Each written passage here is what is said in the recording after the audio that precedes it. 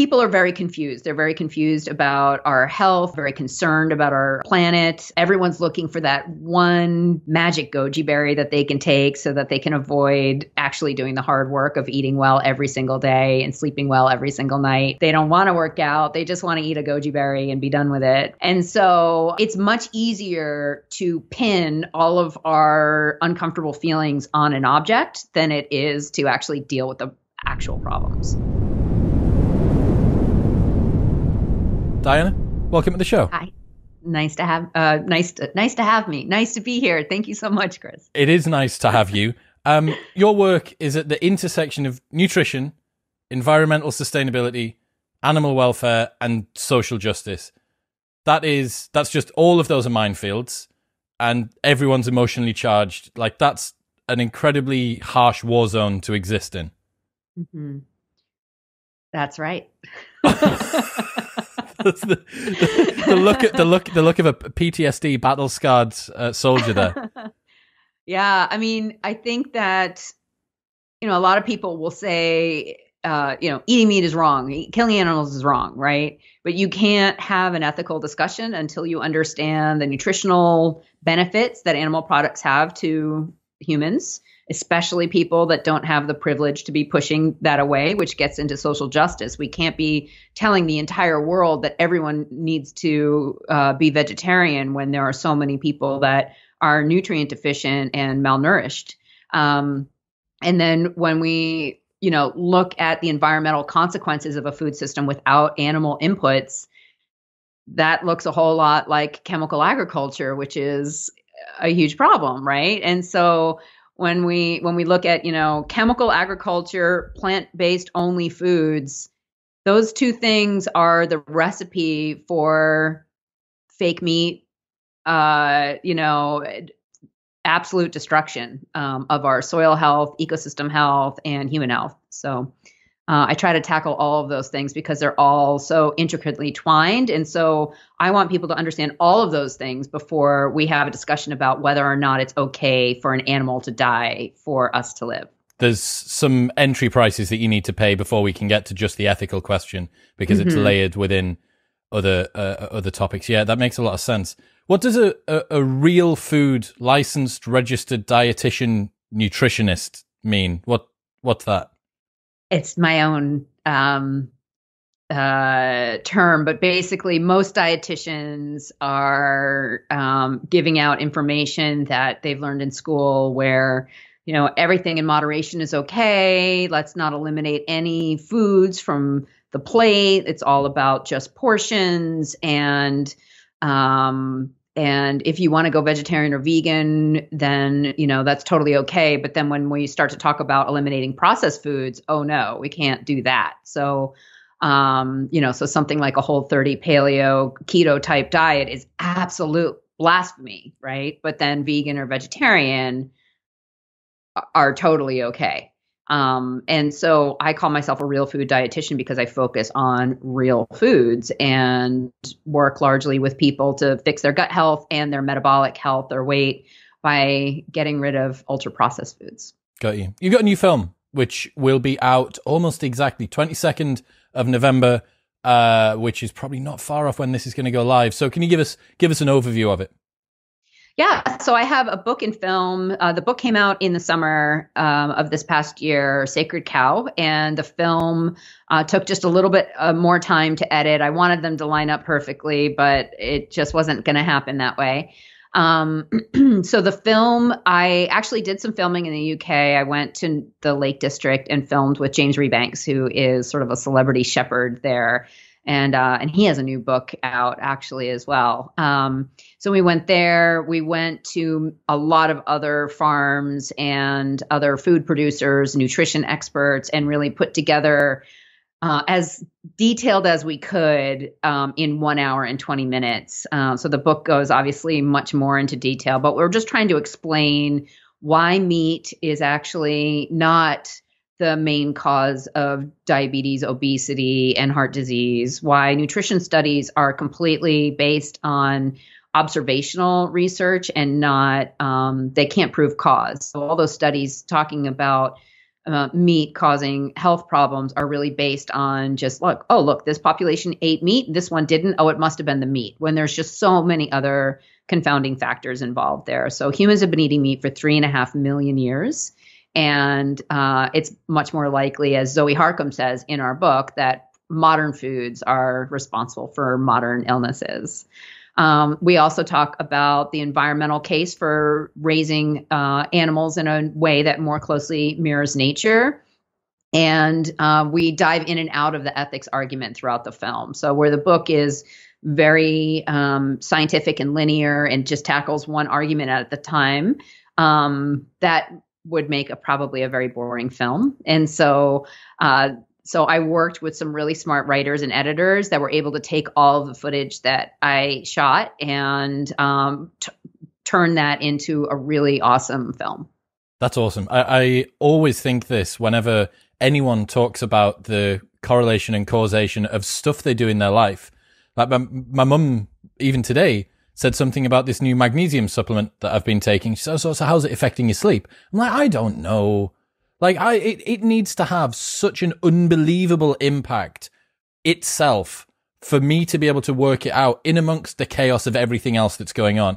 And as you hit upon there, like, someone that does or doesn't eat meat is probably going to correlate with them doing or not doing a whole bunch of other stuff. All that it is essentially a selection variable. And that selection variable will probably be correlated with other selection variable. They're more likely to cycle to work. They're more likely to be left-handed and single and vote Democrat and do a blah. You know what I mean? Like, it's the whole host of other things. Right. So when they've done studies adjusting for those things, they found absolutely no benefit at all in eliminating meat from the diet. So, and what we do know is that people who don't eat meat, especially vegans, much higher rates of nutrient deficiencies or insufficiencies. And that can express itself in mental health as well as in physical health. What was the particular studies that brought that to light? The one that's obviously been controlled for multivariate analysis? There was one that looked at people who only shopped at health food stores. So then you've got the people who are more likely, they tend to have a similar lifestyle, right? They're more likely to cycle to work or do yoga. Yeah, exactly. They're less likely to be heavy smokers and drinkers, things like that. So of the population that shopped at health food stores, there was absolutely no difference in longevity between meat eaters and vegetarians. And then there was a very large study out of Australia. So it was about almost 70,000 people. And it took It looked at all of the meat versus no meat and adjusted for all of the lifestyle variables that they could, and again found no benefit at all. Wow. So meat eaters and vegans live the same amount of time? Well, vegetarians, vegans, we don't have a lot of data on long-lived vegans because most of them give it up within 3 months. And there's never been a vegan population. We've never seen the consequences of vegan babies being born to vegan mothers and then trying to reproduce themselves. But we do know that there are nutrients in animal source foods that you can't get from plants, that supplementing isn't always adequate. There's a lot of reasons why people wouldn't do well without animal source food. So, for example, vitamin A is a good example of this. So the form of vitamin A that's in plant source foods is beta carotene. And when we eat something like a sweet potato or a carrot that has beta carotene, that's the orange color, our bodies need to convert that into retinol. So that's the active form of vitamin A. And about half of all humans can't do that effectively. 50% of the people listening to this can't digest carrots properly. They can digest carrots, but they can't necessarily convert all the beta carotene into vitamin A, and so could end up with a vitamin A deficiency, which is not so great for your skin and your eyes. Those little bumps that some people have on the back of their arms is usually vitamin A deficiency. Great source of vitamin A is liver, or any animal source fat usually has a lot of vitamin A. Wow, that's so interesting. You say that meat has become a scapegoat. What's that mean? So people are very confused. They're very confused about our health, very concerned about our planet. Everyone's looking for that one magic goji berry that they can take so that they can avoid actually doing the hard work of eating well every single day and sleeping well every single night, right? They don't want to work out. They just want to eat a goji berry and be done with it, right? And so it's much easier to pin all of our uncomfortable feelings on an object than it is to actually deal with the actual problems. So a scapegoat is literally something that would be the sacrificial animal where people would put their sins on it and sacrifice it, right? And so meat that was going to be the title for the film, and the book was Scapegoat. And that's because, cow farts are ruining the environment, when that's absolutely ridiculous. It's fossil fuels, it's consumerism, it's all the junk that we keep on buying, all that kind of stuff. The problem for our nutrition and growing rates of obesity is not meat eating. When, you can get 30 grams of protein from 200 calories worth of steak, which has, B12, which has all the essential amino acids. It's the most beautiful package of concentrated nutrition for humans, and the most bioavailable, easily digested food we have. And yet it's become, meat represents so many things to humans. It's power and masculinity and death. It's bloody, it's strong. So especially young women are easy prey for these vegan propaganda documentaries because they're much more likely to feel extra uncomfortable with all of those messages. So a lot of people, I'm sure you've met people that won't eat anything on a bone, right? They don't even want to know, or maybe you haven't. No, they want to detach themselves away from the fact that it was an animal. Right. So like boneless, skinless chicken breast, okay, because it's sort of like tofu and you don't have to think about it having been an animal. And maybe even the idea of chickens isn't as close to a dog, where a cow would be closer to a dog, which is our friend, not an animal or a child, So cattle, you're cracking up. Yeah, it's funny. It's funny. It's funny. Anyway, so it just seems that on the totem pole of ethicalness of meat, of food consumption, cows are at the bottom, right? They're the absolute worst. Is cow like the rich white man of the food group world?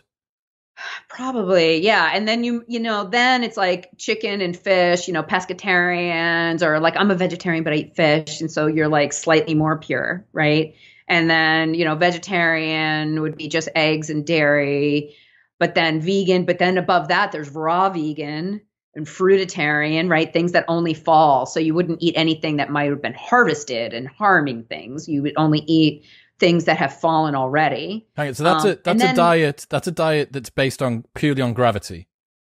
The gravity diet. Well, then there's gravitarian, right? Which would be if you are ultra pure, then you only need air, right? So all of this is absolutely ridiculous, right? Yes, but yes, even the idea that eating meat is bad, when humans are biologically omnivores, when meat has been something that has been, that's why we have such large brains right now. It's because of animal source foods.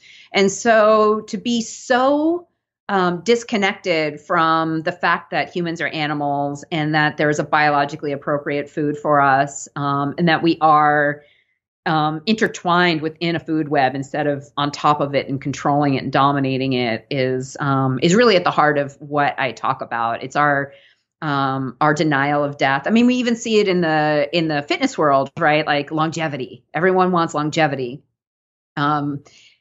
It's not even quality of life. It's just, how can I live the longest? How can I cheat death? Most Americans don't have a will. We don't want to think about death. We don't see it on a regular basis, and we don't accept that it's part of the cycle of life. It's not just the end point of everything. So I kind of get through all of that stuff in the book, more so than in the film, but in the film we talk about it too. Do you know who Sheldon Solomon is? Mm-mm. Okay, so he's an expert in Ernest Becker's denial of death. He was on the show a couple of weeks ago, and he's I have that book. It's on my food politics bookcase, which I didn't realize was even a topic. Yeah, Denial of Death, fantastic insight. Kind of a bit of a heavy read. It's not like an easy one as you go to bed. I know that you have done your research, especially for the book and also subsequently for the film. I want to close one of the doors to hell that we've left ajar there about the methane argument. What is the contribution of livestock to greenhouse gases and greenhouse gas effect, please? Okay, so there's a couple different ways you have to understand it. So this is a little bit longer than an answer. Yeah, right. No big deal is the fast answer. So two things. One is methane through biogenic sources needs to be viewed completely differently than from fossil fuel extraction. So I have an animation in the film and an infographic about this on my Instagram feed and available on my website. But basically, we show the molecules being breathed out by a cow. So it's not cow farts, actually. It's belching from cows. So it's cow burps that cause methane. It's cow burps. Well, that cause it's the bacteria in their stomachs that's causing the methane, right? So they're breaking down very fibrous materials in an anaerobic way, which produces methane. Okay. So almost all of the food that those cows would eat, if they weren't eating it, would just sit in a pile and emit greenhouse gases if we didn't turn it into protein. Right. So we just have to sort of talk about that. The grass is still going to be there. So when the cow breathes out methane, it goes up into the atmosphere. It lasts for about 10 years, and then it gets broken down into H2O, which is water, which becomes part of the water cycle, which is rain, and then CO2, which is taken up by the plants again, and they respire oxygen, which is what we breathe in, and then the carbon goes down into the ground. It feeds the microbes underground. The carbon becomes the grass. That's what it is. The cow eats the carbon, and it goes back into their digestive cycle. Some of that carbon turns into meat that we eat. Some of it turns into poop that fertilizes the ground again. So it's all these molecules are working in, if you could just picture the swirl of bubbles. That's what a biogenic cycle is. Okay. And there aren't really more cattle than there were wild ruminants before we sort of took over and got rid of it. So we don't have more belching animals than we did when we had like the bison in the 1500s before we went and killed them all, right?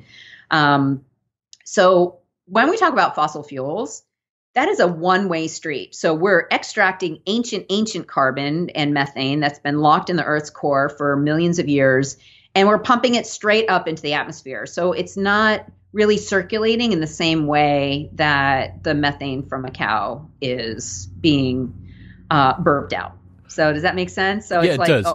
Surely the methane, it's like a one. Oh, go ahead. The methane from both will break down at the same rate, though, right? 10 years or so? Yeah. It's different. It's not that it's going to be treated differently, but because there's no balance to the fossil fuel equation, it just gets used and blown into the atmosphere. It's extra carbon, right? So if you were to picture one of those little ecosphere glass things, you know what I'm talking about? What are they called? Biosphere, is it? Biosphere, right. It would be like the fossil fuels were pumping in extra gases into that, right? Because they're being extracted not from the biogenic natural cycles that are already happening in there. It's from like way locked away carbon that, is outside of that biosphere that then we're going to be pumping in, and it's too much. I'm blown away. The main breathtaking takeaway from today is that it comes from cow burps, not cow farts.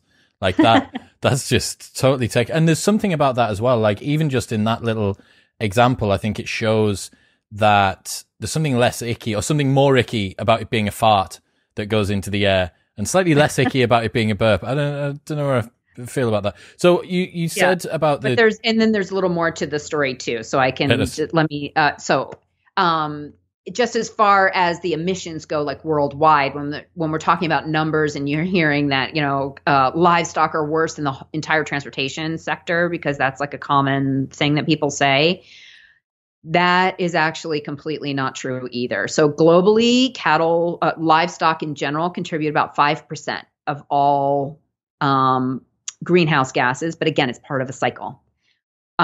Transportation, energy production, all of that is the lion's share of greenhouse gas emissions. And if you were to look at the global warming trends and CO2 concentrations rising, it is lockstep with the Industrial Revolution and the transportation industry taking off. So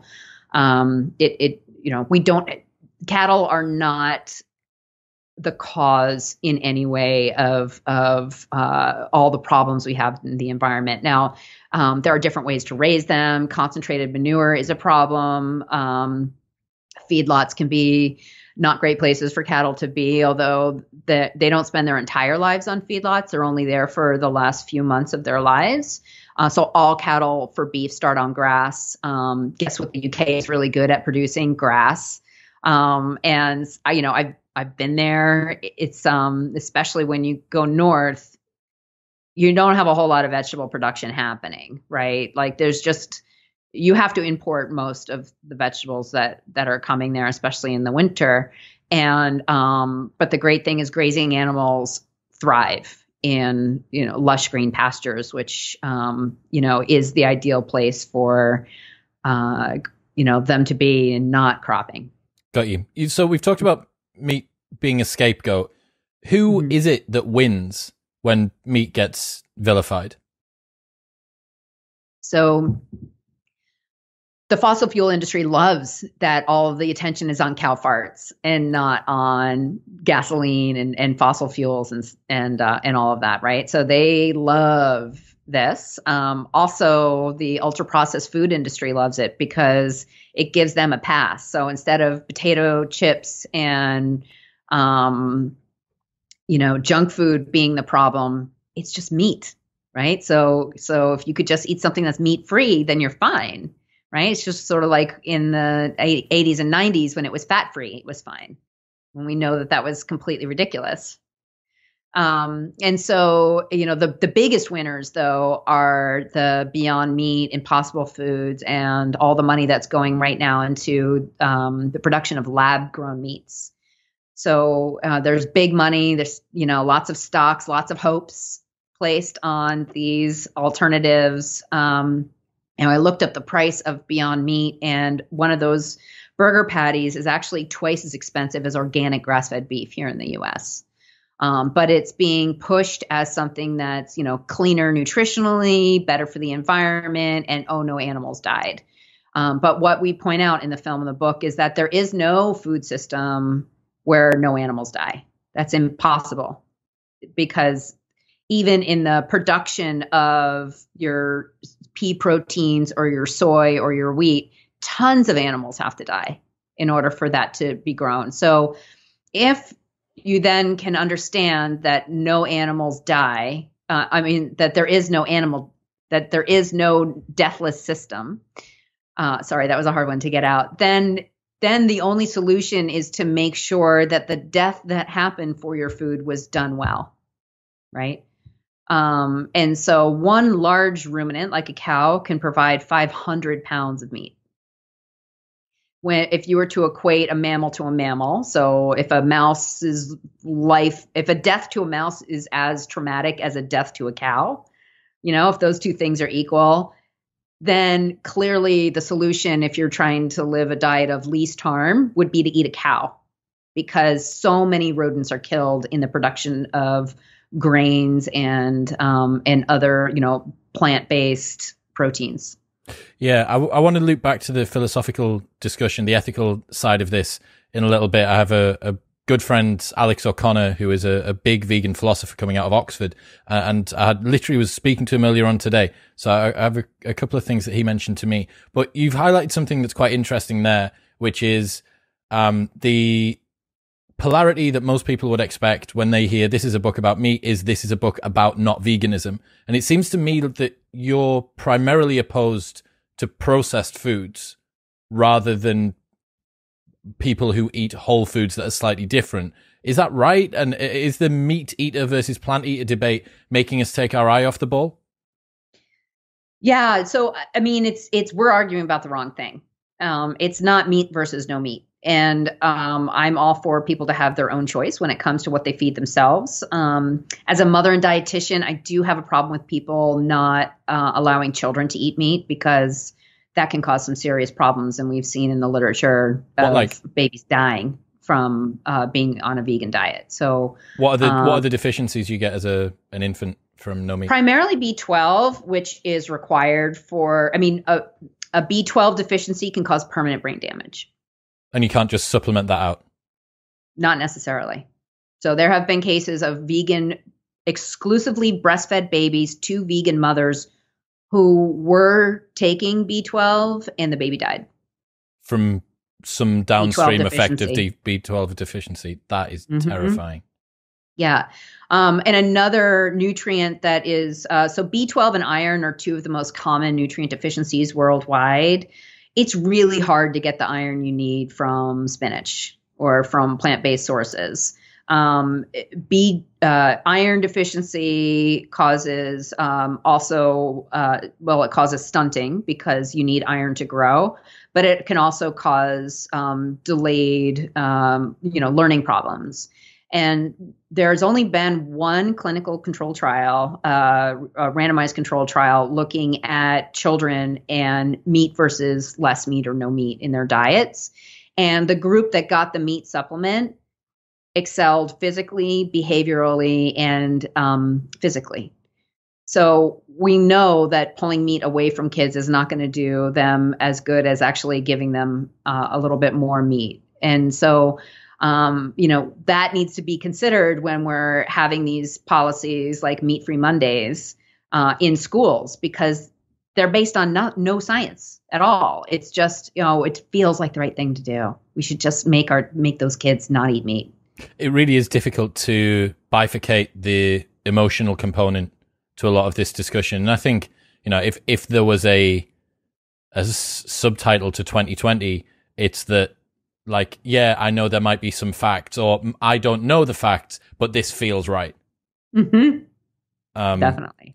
So yeah. The world of fast, easy news and a tweet which can be untrue but reach 1 million people, I think sadly probably doesn't necessarily help this situation. I mean, there shouldn't be anyone that wouldn't get behind processed foods free Monday. Like, processed foods free Monday would be like, that's probably not a bad idea. But meat Whole Foods Wednesday, I guess that doesn't Whole work Foods as well. Wednesday. Hey, I don't mind it. I'm all right with Whole Foods Wednesday. One of the things that I have seen promulgated a lot online is we're already eating too much meat. Isn't that the case? No. Oh. It is not the case at all. So most people aren't getting, the RDA for protein is way too low. And I go through that in detail in the book. So that's a recommended daily allowance here in the US. I don't know what you call it in the UK. Same thing. RDA. So what is it over there? Is it 0.8 grams per kilogram? Do you know? I don't know. I think it's 10%, maybe 10 or 15%, perhaps. Of total diet, total calories? I think so, yeah. Which is way too low too. So we have two measurements here. We have grams per kilogram of body weight. But of course, in the US, nobody knows what a gram is or what a kilogram is, right? So they do the math for you, and they base it on an ideal body weight for women of 125 pounds, which is way less than what I weigh and just way too low. And for men, 154 pounds. Wow, yeah. I would be seriously malnourished if I was eating what a 154-pound man eats. Right. And the RDA is the minimum, not the optimal amount. So it's a minimum for the lightweight. For the skinny people that don't do anything. America's a big country as well. You got some right. So the average American woman is 166 pounds. The average American man is 195 pounds. So when you then go, okay, 0.8 grams per kilogram times, what do we need when we look at a 166 pound woman? It's twice the RDA. And then when you look at anyone who's in a growth stage, so babies, children, adolescents, pregnant women, lactating women, or anyone over 40, when we start to lose muscle mass, they need twice as much protein. So really, people are eating way under the protein. Almost all age groups are getting less than even the RDA of protein right now.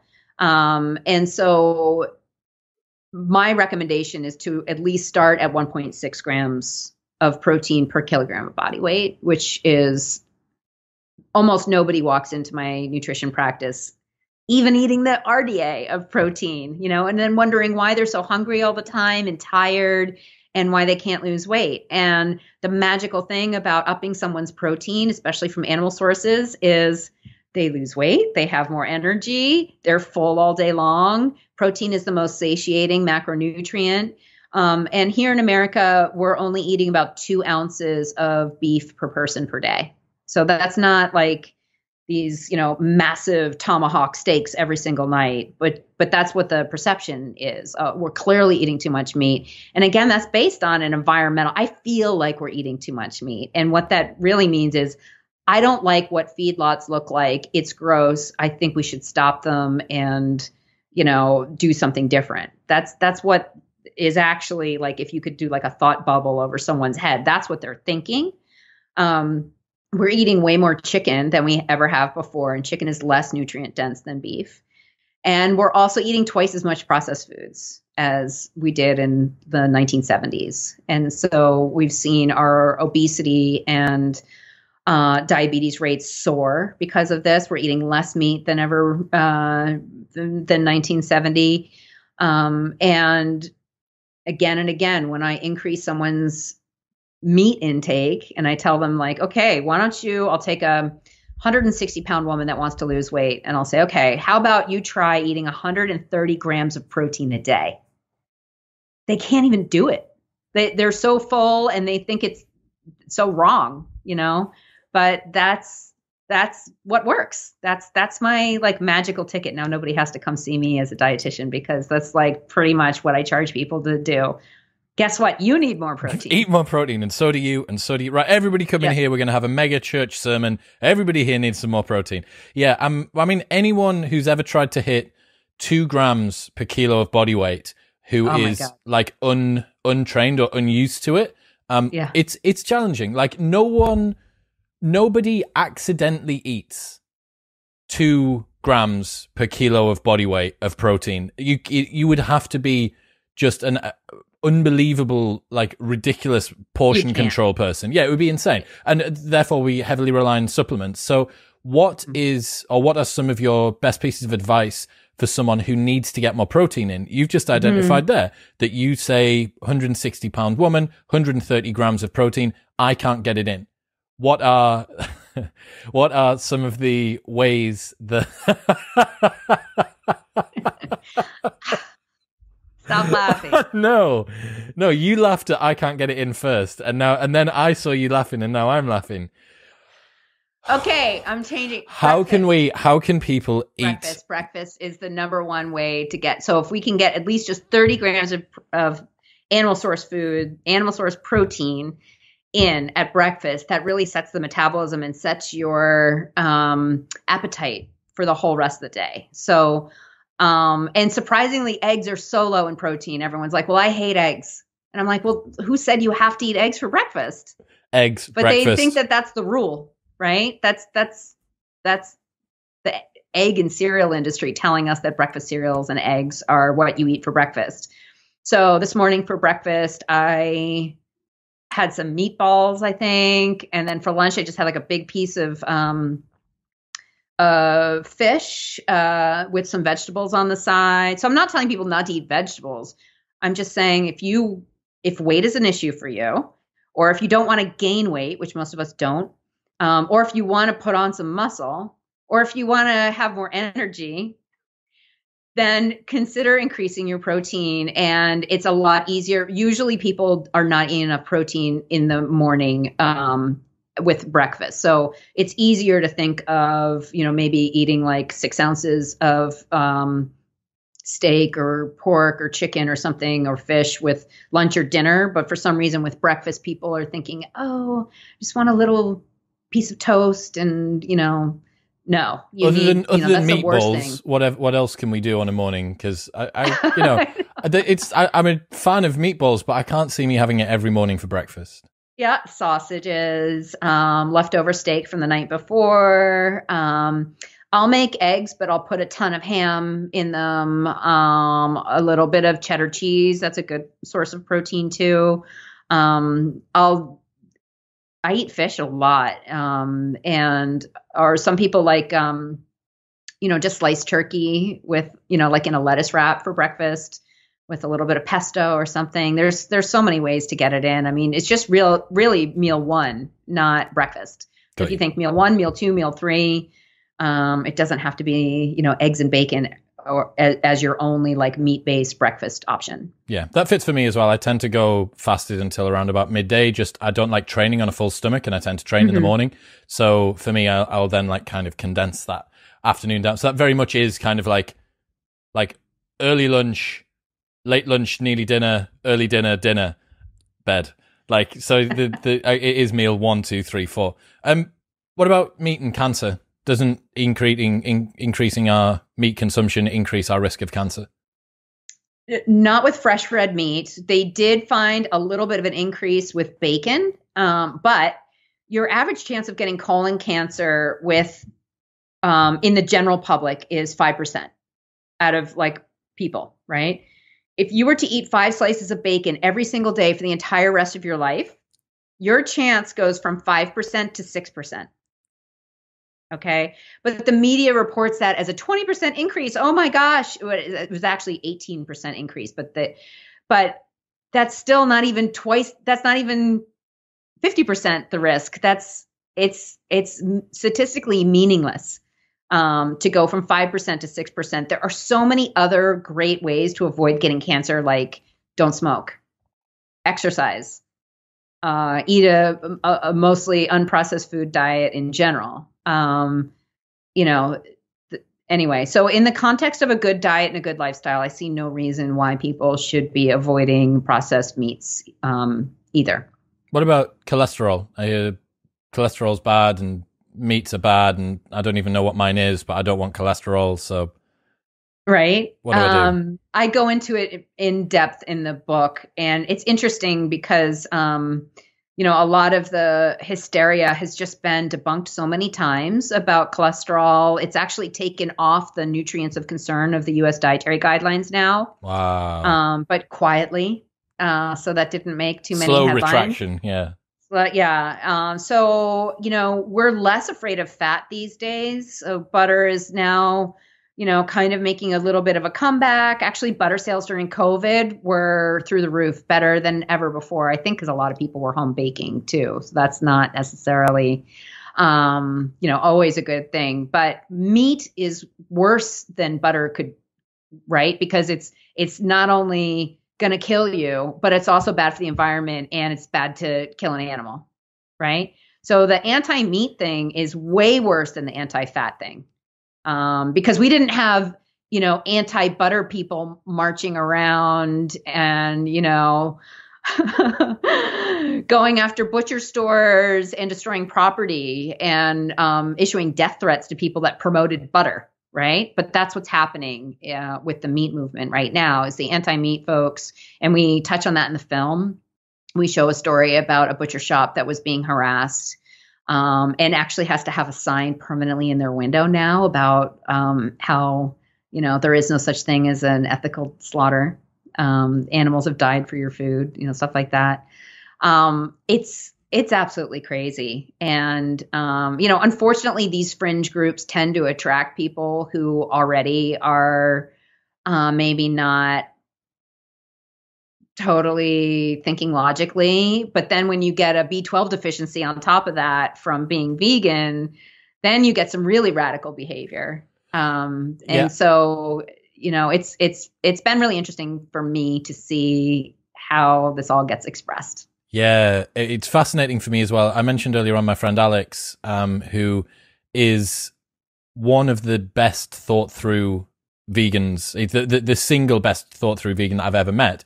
So he hasn't gone from an emotive perspective. He goes from a philosophical perspective, in that he thinks minimizing suffering is something that we should all do. And if I was to steelman his argument versus the mouse argument that you made earlier on, I think that he wouldn't equate the suffering of a mouse to the suffering of a cow. Now, again, volume of how many earthworms and everything else is dug up versus killing a cow, all that sort of stuff. Alex needs to be here to kind of defend himself. My point is that he stood out to me because of how robust and well-grounded his understanding was. He spent hundreds of hours debating people in the Oxford University halls and pubs around there to ensure that his stance was robust enough for him to make the lifestyle change. He didn't want to go vegan, but he felt compelled to because of something philosophically.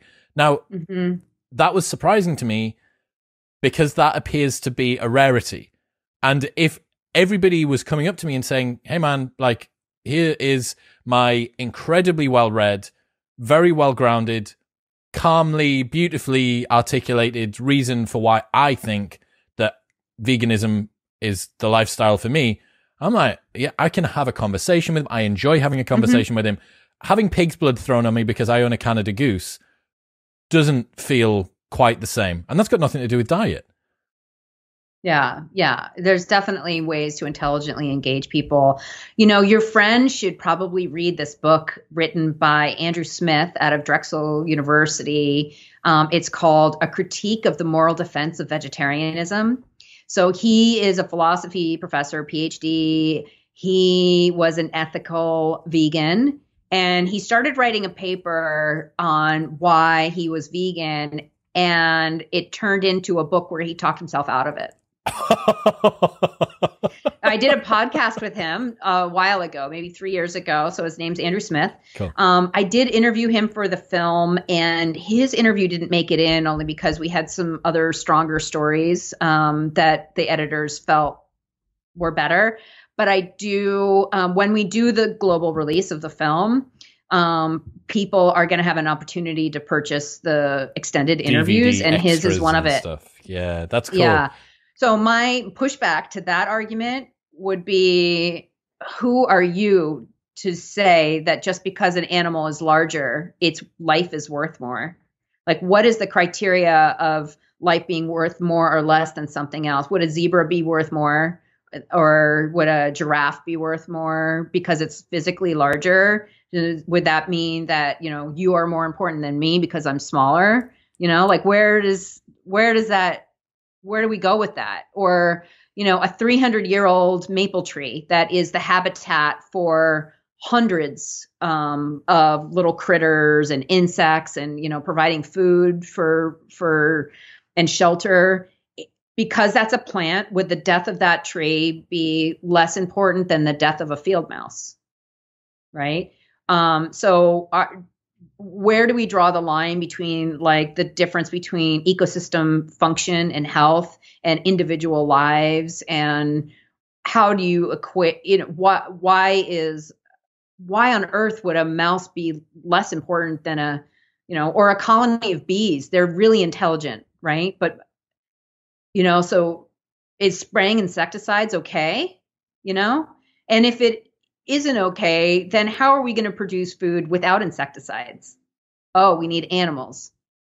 But then how are we going to, I feel like I'm on The Princess Bride. How are we going to, you know, use animal inputs to grow kale if no animals can die? What if an animal dies? Do we put it in the compost, or do we just, like, leave it in the woods? It's going to compost in the woods too. Should we just, you know, like, where do things end and other things begin? And the reality is we're all just molecules being recycled into other molecules, right? Like, that's all we are, which gets some of the very religious people very frustrated with me. But that is the truth. And so, you know, we have to just be looking at, you know, how do we increase the biodiversity? How do we increase the quality of life? What's your opinion on the carnivore diet? I think it can be a great tool for someone who has really messed up guts, and has tried a lot of other things and it hasn't worked. Maybe people with extreme autoimmune issues, things like that. Although I think as a lifestyle, like just for someone who wants to try it out because it's cool, or, you know, just as a weight loss thing, I think people should be eating as many foods that don't give them as problems as possible, and try to get the most nutrient density we can through food. And so as a clinician, I've used it with patients with amazing success. With binge eaters, sometimes just restricting it all the way down to just meat so they have no other decision is really actually quite helpful, amazingly. And I've seen so many more binge eaters during COVID than I've ever seen before. So I've used it. People comforting themselves with food? Yeah, I mean, binge eating tends to be something that comes out of people feeling that they don't have control. And I think it's really hard to feel like you have control over anything during this pandemic time. Yeah. So, and then also, I mean, just if you have an emotional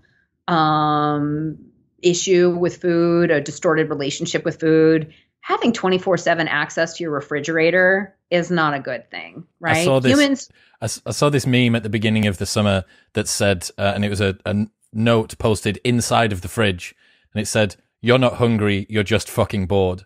Yep.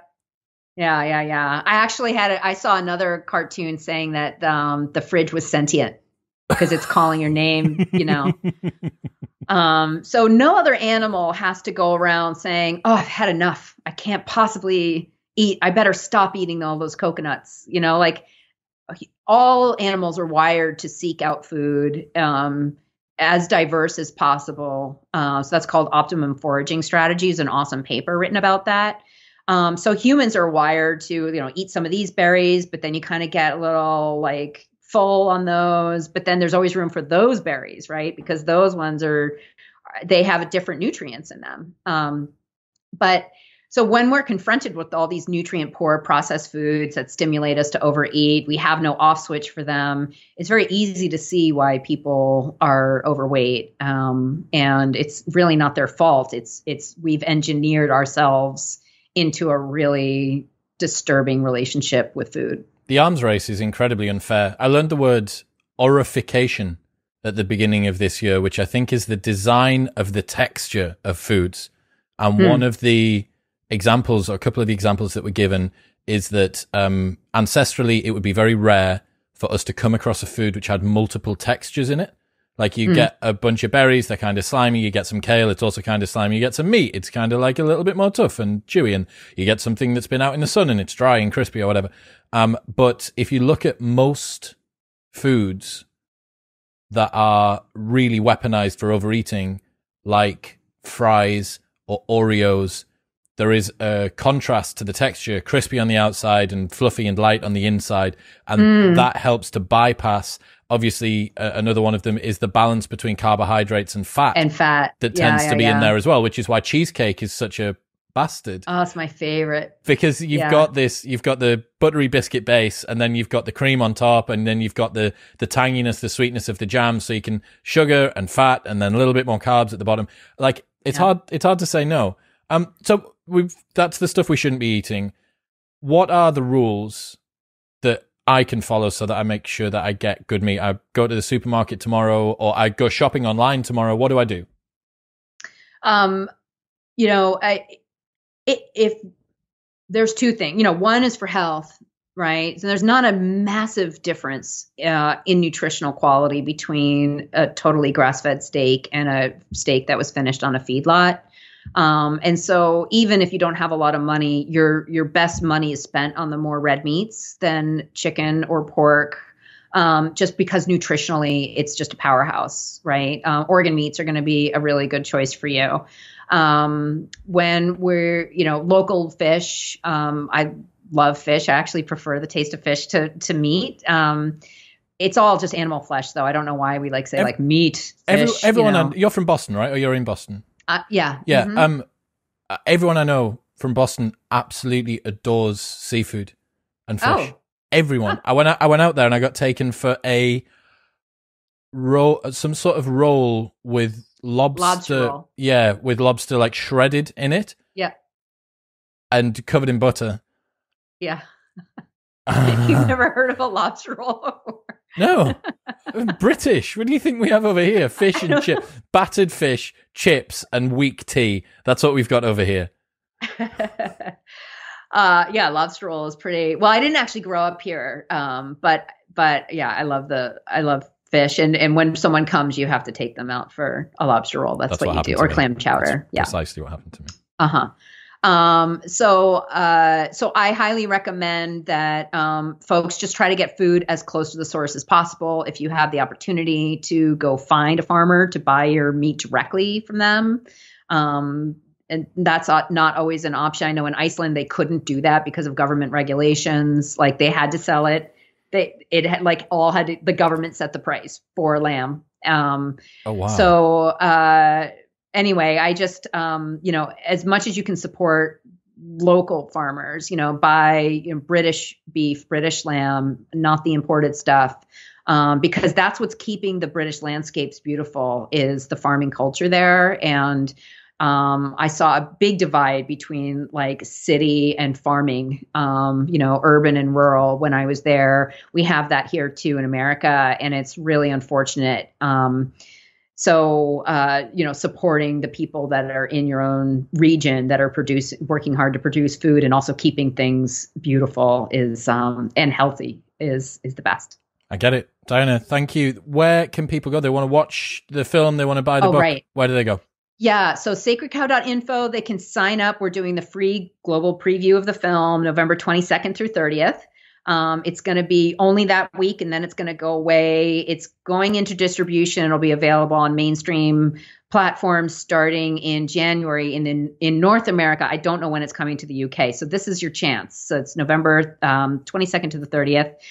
The book is available wherever books are sold. I have info on the website, and then folks can follow me on Instagram at Sustainable Dish. You are pounding the Instagram at the moment. You got some really cool infographics and stuff on there. Whoever's putting your artwork He's awesome. Together. James Serious. Cooper, all the way from Tasmania, actually. James, my you're crushing designer. it, man. You're crushing it. Yeah, totally. He is. Everything will be linked in the show notes below. Diana, thank you so much for today. Thank you.